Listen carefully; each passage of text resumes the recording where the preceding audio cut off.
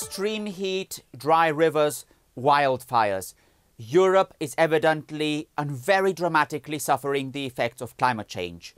Europe is on course for record land destruction from wildfires in 2022, with over 600,000 hectares of land already destroyed by fires this year. The water level of some of its main rivers, like the Rhine here in Germany, is so low that cargo ships are having difficulty travelling fully loaded. All this is not only a problem for the different ecosystems, but also for the economy, which could suffer considerably if there are severe disruptions. Authorities are discussing immediate steps like shifting the transport of goods from cargo ships to cargo trains and making that a priority, in particular for goods like coal.